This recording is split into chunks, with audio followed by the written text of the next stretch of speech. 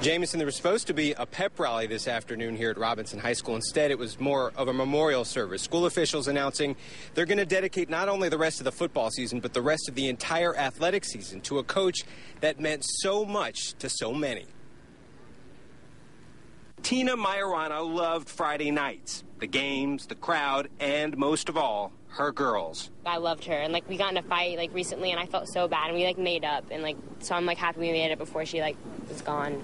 And she was probably one of the most important people in my life. A day after finding out Coach Tina died, most likely from natural causes, the cheerleaders are staying together in the moments before the game, making signs, preparing for the most difficult night they've ever had at this field. This was her favorite part. She loved being at the game. She was probably the team's biggest fan, and so just the fact that we know that she's not there is it's just gonna be strange. Their T-shirts say it all: best coach, best teacher, and best friend.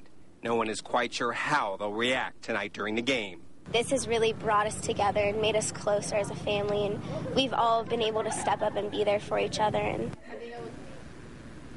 we are told there will be a moment of silence before Robinson takes on Middleton. The football team, they will not run out when they take the field in their normal raucous fashion. Instead, it will be much more solemn. And as far as the cheerleaders, well, they're not even sure exactly how much cheerleading they will actually do. Live at Robinson High School in South Tampa, Eric Waxler, ABC Action News.